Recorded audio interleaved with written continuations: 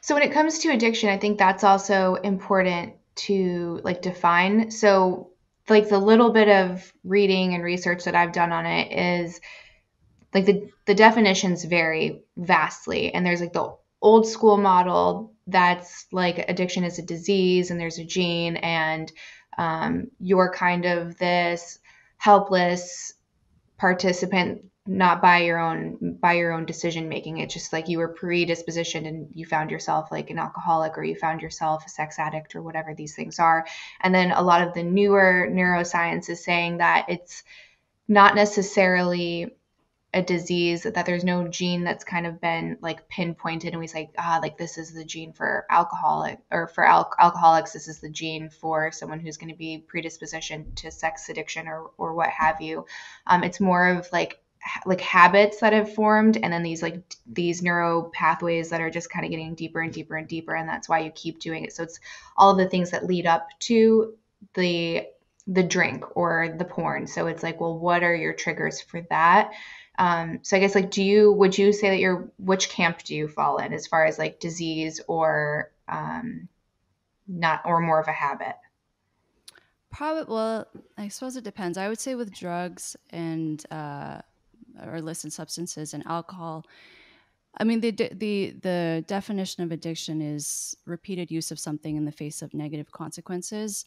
And my understanding is usually there is a genetic component to it. But Mm-hmm. that's not to say just because something's biological or someone has a predisposition that they don't have uh, some will or say in terms of the decisions they make. Mm-hmm. Um, but I think when it comes to anything about sex or porn, I wouldn't say it's addiction. I would say again, it's about. I mean, there are a variety of different presentations. So with porn, I would say it's usually procrastination, anxiety, coping skills. With say so-called sex addiction, in some cases it's just people who are very good looking or they have money and they just want to enjoy themselves, and they're probably better off not being in a monogamous relationship.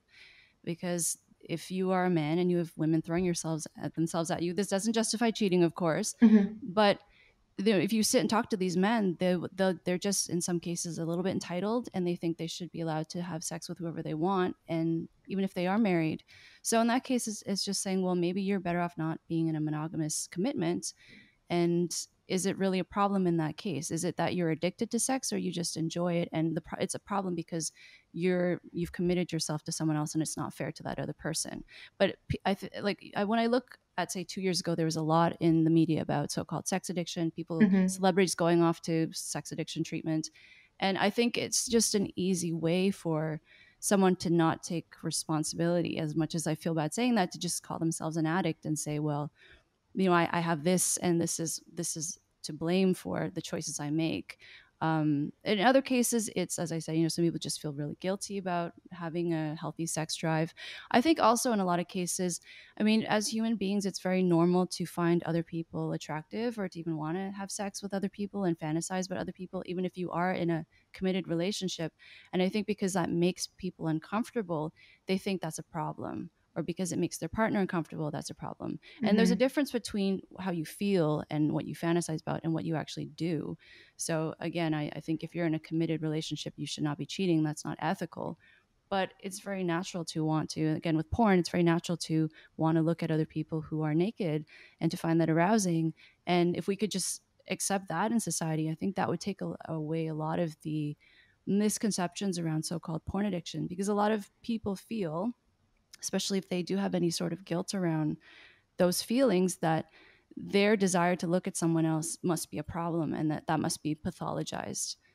So do you think part of it's also like an impulse control issue, like the fact that they're acting on this and knowing like I shouldn't watch porn for 12 hours a day because I need to actually go out and live and have these real life relationships and I have work and then these responsibilities. And the same when it comes to someone that has an alleged sex addiction, it's like, well, there's a difference between acknowledging that I find this person attractive and then acting on it, knowing that it's against the rules or parameters of your relationship. Sexual compulsivity is included in the ICD, which is the International Classification of Diseases. So that's the Europe's so-called psychiatry Bible. It is Mm-hmm. not included in the DSM, which is the Diagnostic and Statistical Manual of Mental Disorders. So I just wanted to clarify, because from a medical perspective, it is classified as, as you mentioned, an impulse control disorder, but it's not classified as an addiction. Hmm. So yeah, for some people, definitely. I mean, I guess you could see it from that perspective, but again, it's a different way of conceptualizing it and treating it from addiction. Because with an addiction model, you would say, okay, well, you just can't have sex.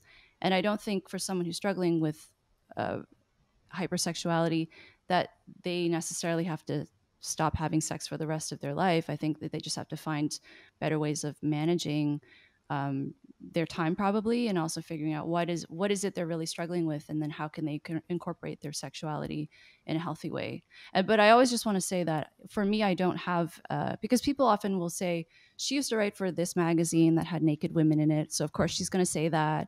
But I've had these views. If you go back before I was a journalist, when I was a researcher, I had the same views. And as I said, I'm just about the data and facts. So wherever it takes us, if they do start to show that, with say brain studies, that there is the reward network is changing over time as a result of this, or that that it is actually an addiction, then I'm happy to change my perspective. But I just think a lot of the discussion right now is really unhelpful for people who are struggling, because it's not accurate. So if we bring it back down to some fMRIs and like actual data, so what's the difference between someone who might be addicted to, say, cocaine versus someone who's addicted to sex? So with a drug like cocaine, you will see that there will be changes in the brain over time. There will often be craving as well. So you'll see those parts of the brain light up, even if they're just thinking about the drug or if they see a picture of the drug.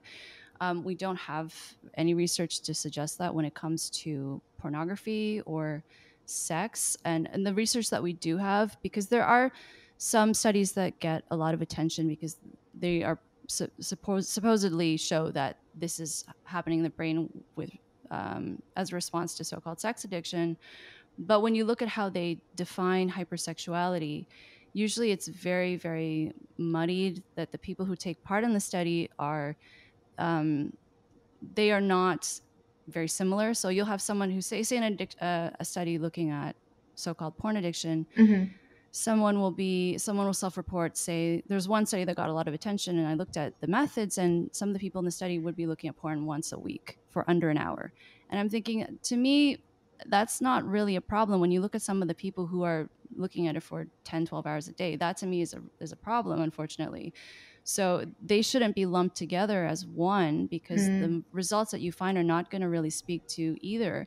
And then the other thing I would say is also because, as far as I know, no studies have looked at the paraphilias in that context. So if someone has a paraphilia, their brain is going to look different from someone who's not. And if you're not asking these questions as part of your methodology, again, you don't know what's going on with the people that you're scanning in the brain scanner. So I think I'm definitely in support of more rigorous research being done. I think that's very important.